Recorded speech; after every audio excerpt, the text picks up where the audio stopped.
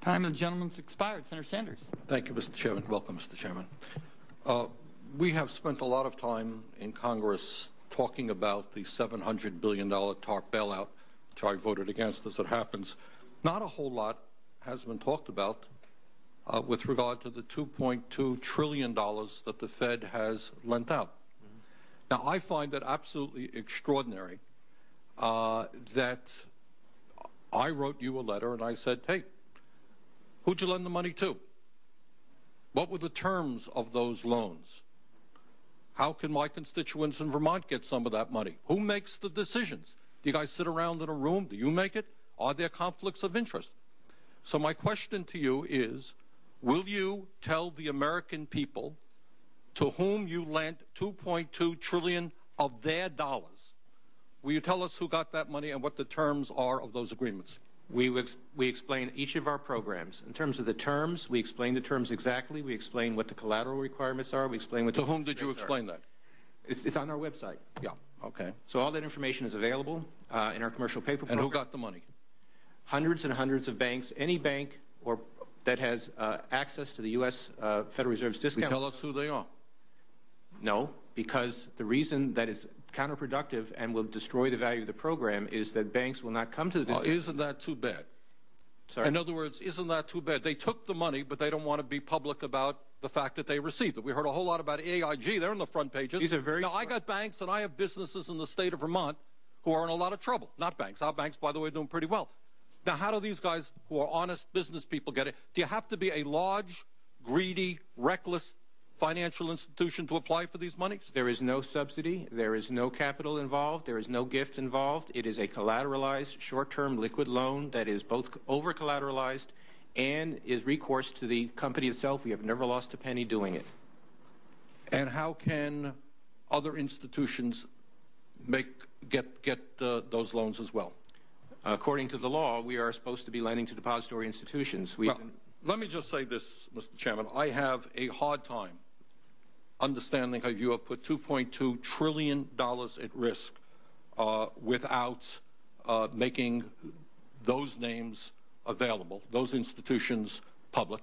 And we're going to introduce legislation today, by the way, to demand that you do that. It is unacceptable to me that that goes on.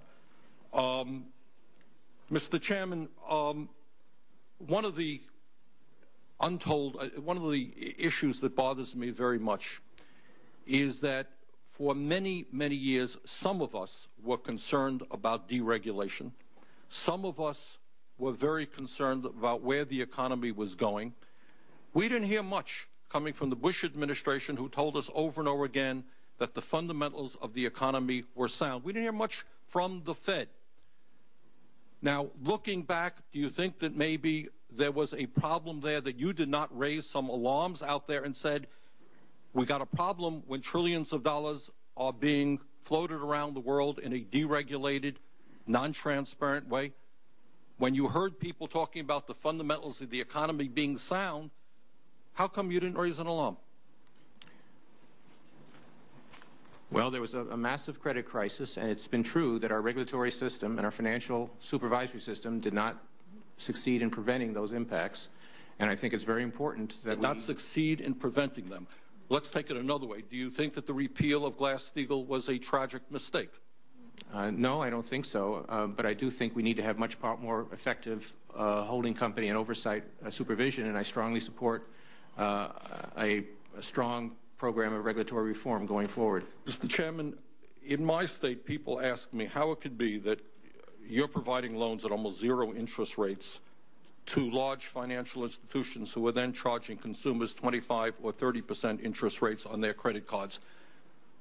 Do you think that that's acceptable, or do you think that those institutions that are receiving help from the Fed should substantially cut those interest rates? Well, with respect to credit cards, we've been working actively in that area in a couple of dimensions. One is that credit card credit availability will be enhanced by our TALF program, which I've just announced. But you're not answering my question. Should a financial institution that is being bailed out by taxpayers charge those taxpayers 25 or 30% interest rates when they're receiving? Well, you need to address that to the Treasury, because it's the TARP that's providing help to failing or damaged firms. The Federal Reserve lends to healthy firms on a collateralized basis. Last question. Many, again, of my constituents, and I think people all over this country, are wondering why the CEOs of these large financial institutions who have been extremely greedy, reckless, and maybe have engaged in illegal behavior have not been fired, so that we can work with people who want to really reform the system. Should the CEOs of the financial institutions that have led us into this deep, deep recession be fired? Well, pay and job tenure should depend on performance, and those which have performed poorly should lose their jobs. Are any of them who have been? Many have lost their jobs. Most of them, of the major guys, are still holding their positions. Senator Alexander.